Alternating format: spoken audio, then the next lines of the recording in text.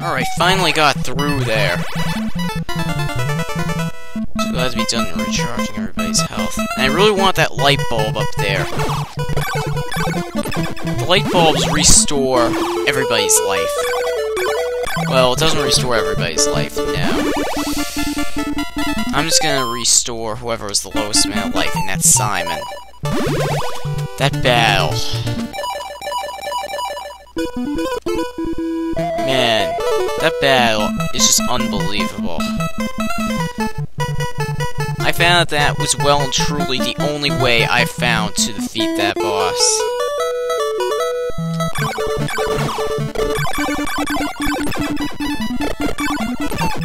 Need some ammunition and health. There's a treasure chest up ahead that I can open. Every time there's a monkey, I better just attack it like mad. Each one takes 3 hits to kill, and they are just a pain. Or whatever these things are supposed to be. I'm assuming they're monkeys because they're hopping around. This is King Kong's level. So why not? So, who needs health? Just me? Okay. Or no, just Goemon. Okay.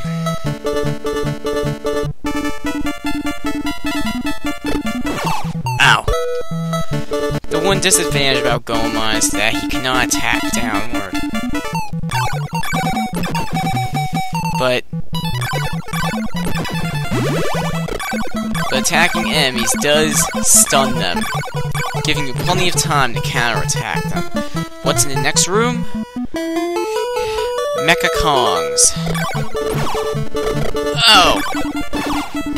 Get out of here! I really hate how they hurt a lot if they hit you. Thankfully there are no enemies in this room, because now we are rescuing Kong. He says, hey.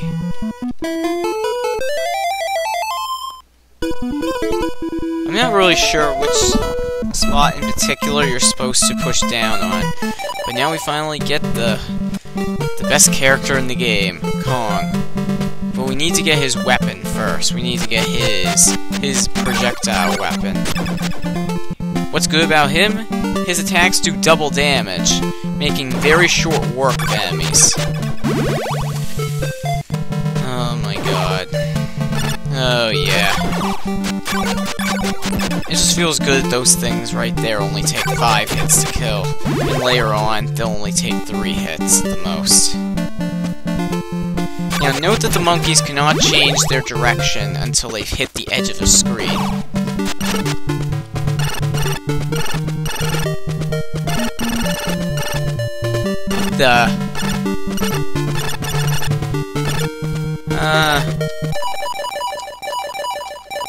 I've always wondered, oh wait, I think that crack is only for when you get the cape. Yes, I know you're saying that, yeah, he already has a cape, he's wearing one. Well, this is a different kind of cape, believe it or not, and I mean, when I was playing this game, when my friends saw me playing this for the first time, they were thinking the same thing. He's already wearing a cape. Why would you want to get another cape? Well, my best explanation for this is because it works on both Konami Man and Konami Lady. Man. In this room... Welcome to the room of bomb hell. We get this enemy that looks like the one from Transformers Convoy no Nazo that who looks just like... whose colors kind of look like Ultra Magnuses from Convoy no Nazo. Ow! I gotta turn around so I can hit him. I really want to get through this. I'm very irritated by having to go through this stage. Now, unlike all the other levels in this game, this This one doesn't actually have a secret. This one doesn't have a secret exit.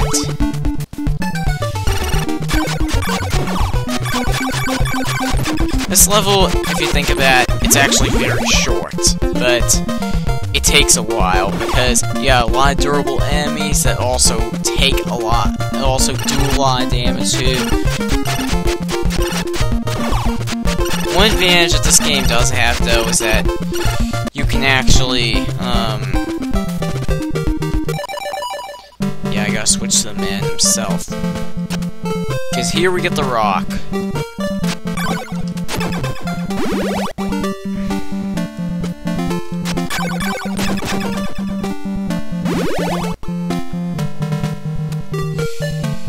Okay. We're almost through, so I think I'm just gonna run through like mad. Because I really don't want to waste any time. Okay, we're almost there. Alright, see you next time. We'll be going to Fuuma's Hell. Okay, this is the real... That was the real beginning of part 2. We're just gonna be doing an intro for Fuuma's Hell. Mainly so we can get the cape. And these may look like spikes at first, but they're actually not. You want to use Kong for this first area, and I want to do it quickly, so I can conserve time. I should just do it quickly and not care. I just want to get through. I'm not even gonna fight the boss yet and try to free Fuuma yet. I just want to get through this first part. And this first part is extremely, incredibly long. It takes a while. But hopefully I can get it in under 8 minutes. 1 minute's gone by already, I'm already here. Now we get these flying Medusa head things. You know what? I don't even care. Yeah, I took some damage. I don't care because I just really want to get through this. So we get some health for me. Well, yeah, what health isn't for me. We go down another staircase. And now we have these Medusas.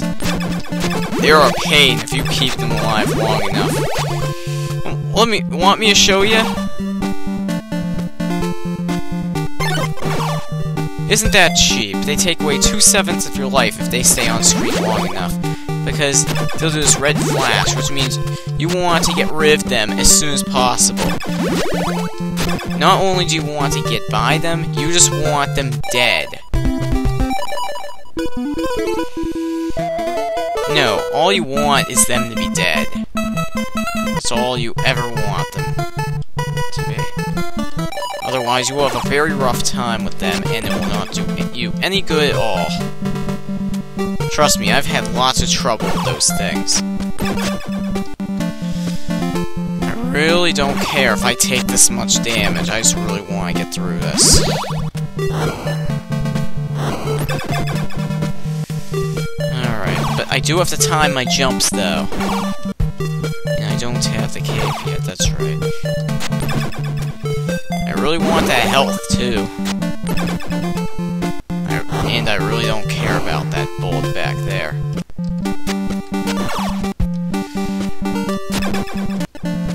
That's the only way that I've truly found to deal with that skeleton right there. And all these enemies will stay on screen as long as they don't get destroyed. So you basically have to kill them in order not to have any enemies on the screen at all. Only 3 minutes into this video, and I've already made that far. This is the next room, and again, we only came here for the cape. Nothing else. And straight out of Getsu Fuuma Den, as you saw in my review of this game, we get these skeletons with their whips. Wait, did you see them? I forget. I really don't want to have to tell you in another video, though. And they hurt a lot if they hit.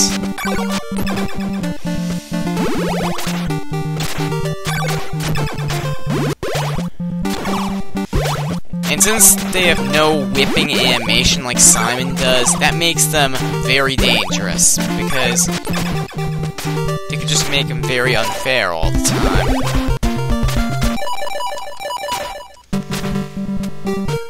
So right up there is the cape that we need.